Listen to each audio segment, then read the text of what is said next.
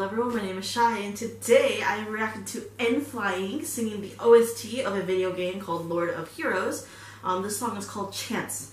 Now, it's been a while since I did a reaction to N.Flying, and I do intend to get to their newer tracks. I know I haven't reacted to anything since their new bassist joined the group, so I do need to catch up on this, but I knew I had to do this one ASAP because the game that they're doing the OST for is one that I personally truly love, and I'm actually gonna plug it a little bit. I'm definitely not promoted, but I genuinely do enjoy this game. So I'll talk more about the game, I'll talk more about the song obviously after I react to this. So without further ado, this is N.Flying with Chance. Here we go. I'm excited to just see how this OST goes.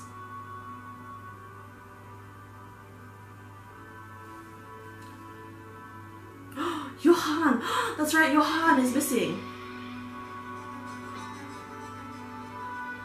Bro, you know how deep I'm in this when I know the characters. The story of Lord of Heroes is...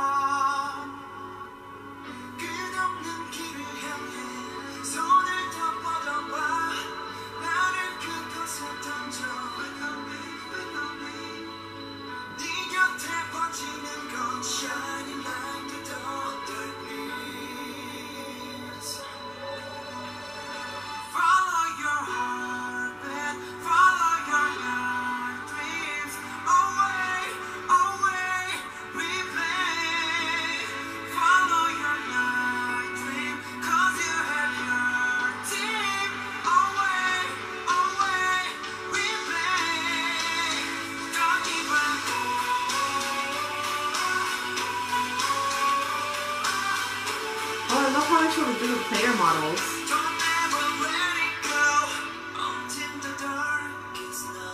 They're alchemists.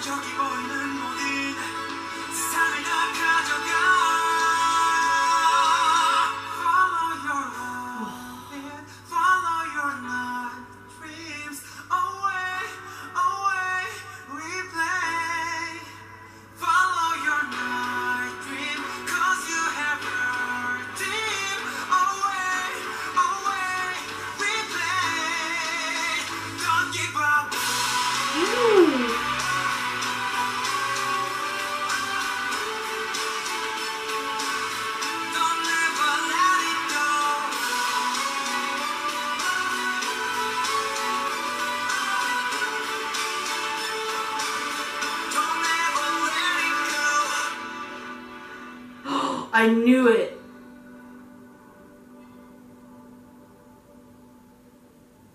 Why do I have a feeling about Johan? Johan, man.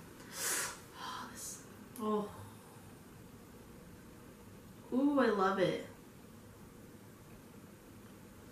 I was actually surprised myself to see the banner in the game. There's like, Chan's MV with N.Flying. I'm like, N.Flying is doing an OST with my favorite game. Oh, oops, wrong game. So I play a ton of like mobile games. I have like 2, 3.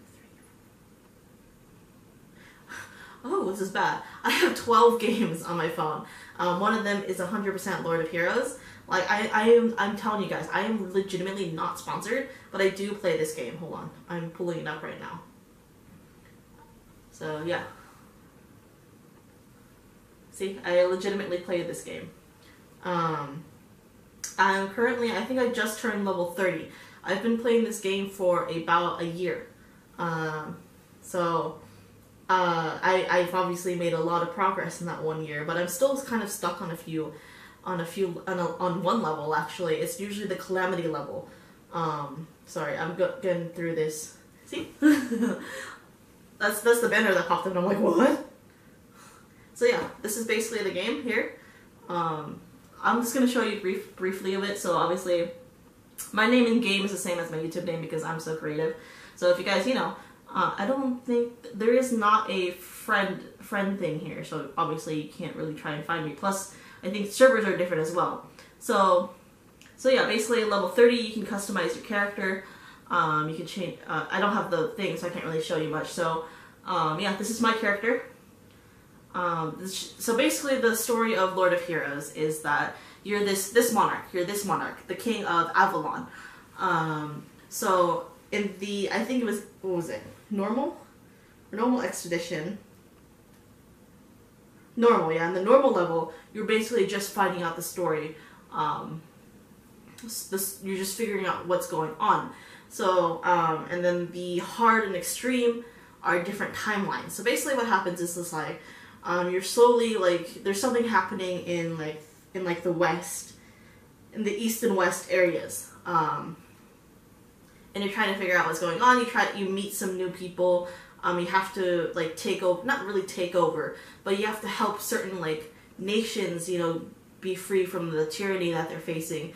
Some of the levels you actually have to, one by one, like, fight in each level. So for example, let's take, where am I? Let's take, for example, Rodon. Rodon has 11 levels. Most of the teams have like 10 to 11 levels. Obviously, the last one is the boss. Usually those are the hardest, and it takes a while to level up your team. So here, like, for normal, there's different levels. You go through different levels. For extreme, you have more levels, I would say. So the story, you trying to figure out how do I. Oh, you know what? Let me Google this because this is gonna be hard for me to explain the basic plot of the story. Lord of Heroes plot. So obviously this is a Korean game. This is 100% a Korean game. But obviously you can have the language in English, but there are subtitles and the voiceovers are usually Korean.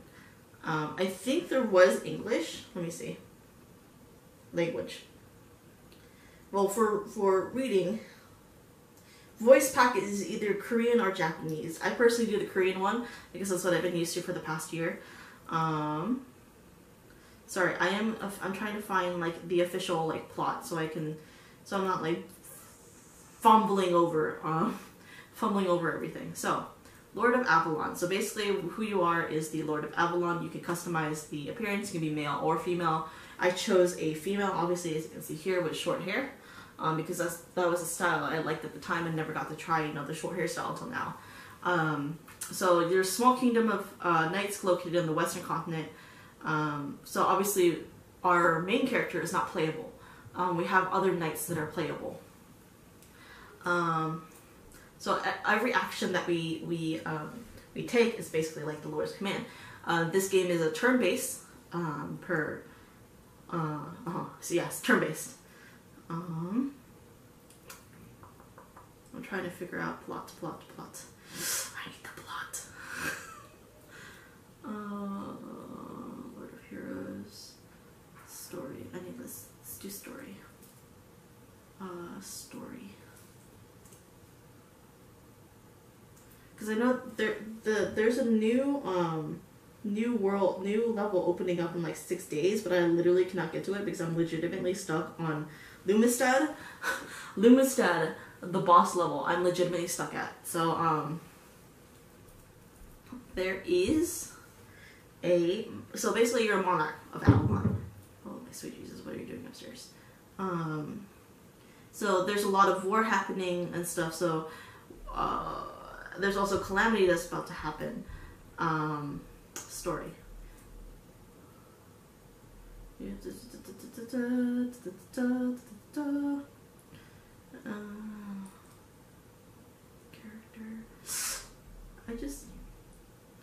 Okay, I'm going to give it to you as best as I can. I'm going to butcher this like no tomorrow, but this is from what I can remember, because like I said, I've been playing this for a year. I already passed the normal and easy levels like last year, or the normal and medium levels last year, normal and hard. It took me a while, but I finally got to it. So basically, you're a lord of Avalon, a small kingdom. You hear that a calamity is about to happen, so you start venturing out to try to prevent this thing. So as this small kingdom, what you believe in is like equality and like freedom for everybody, no matter what race you are, no matter what no matter how you look, who you are. Basically, they don't want to establish like nobles and like servants. They don't want any of that title. So whenever they make pacts, they're like, oh, you're the leader. I was like, no, I don't take that title. So basically, in the first timeline, you go all the way out to what is the area called? You go all the way out to the Gallus Empire, who are making a ruckus. When you get there, you meet this one person, and it's like you failed to protect your knights, so you got another chance, and that's the hard level. So in this timeline, things are a little bit different. You meet certain people and make alliances that you didn't do in the first timeline. And then obviously it's the same thing in the extreme one. There are places and things you do in the extreme one that was different from what you did in hard and normal. So that's what I kind of like about it. Like, there's a linear story to it. The levels get obviously harder and harder as you progress. Like I said, right now I'm stuck on the Lumenstad last level of extreme. I've been trying to level up my heroes. And they've added a lot of stuff since I started playing. They've added the boutique, where you can like customize what your knights look like. They've optimized the alliances. They've really optimized them. They've added alliance raids. They've added what else have they added? They added this Unity Plaza.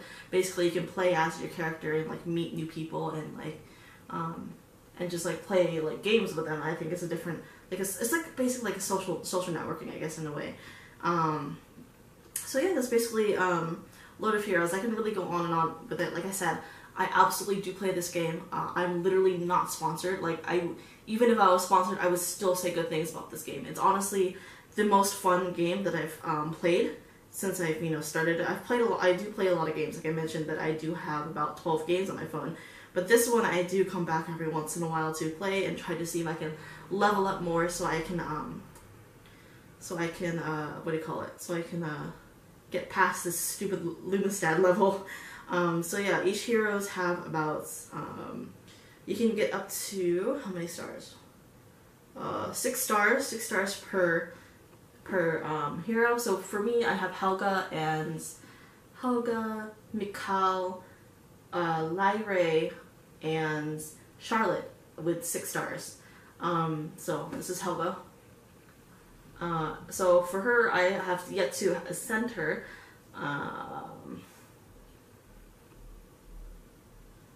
I've yet to ascend her. I think I only have her in her first ascension, so I have to ascend her one more time, and I'm finished with her, I think, ascending wise. But for now, I've been slowly but surely like playing this game, leveling up and whatnot. And I hate to admit, but I think I spent an embarrassingly amount of money on this game because I'm trying to level up, but it's like so hard if you don't really pay for certain things. But obviously you don't have to pay for anything. There's a lot of ways you can get like bonus stuff in the game and whatnot. Anyway, I talked a little bit too much about the game. Like I said, one of my favorites. But dude, this OST definitely fits the song. Definitely goes to this theme of like, because Lord of Heroes was also about finding Johann. In the first timeline, if I remember correctly, he goes missing. Like he disappears, and so like the reason why our monarch tries to go through 2 different timelines is to find him and find out what happened to him.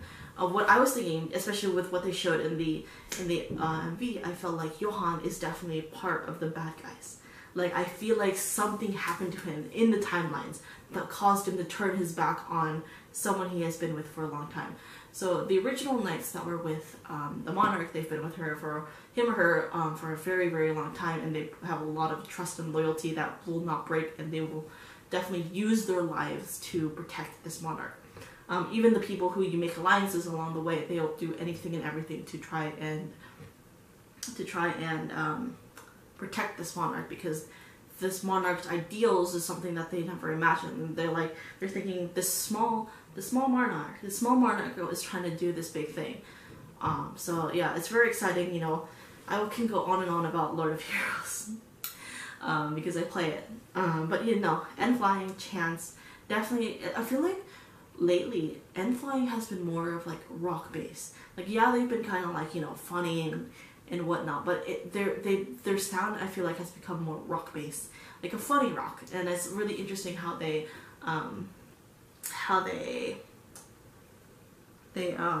do, you know, the style has changed. So it's very exciting to see, you know, not only N.Flying do an OST for one of my favorite games, but also, you know, see how their sound has changed over the years. So yeah, I talked a little bit too much about the game, but obviously you guys can see why I had to check this out, why I really like this game.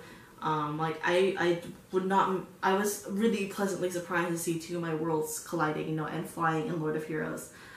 So that's pretty awesome for me. The song was so good, and definitely N.Flying, very N.Flying. I was surprised to hear Sung singing a bit, so, because I know obviously he's a rapper, and I think he's been working on his vocals a lot lately, so it's very fun to see and hear. So yeah, hopefully you guys enjoyed this reaction. If you do, like, subscribe, all that fun stuff, and I'll see you guys in the next video. Bye bye.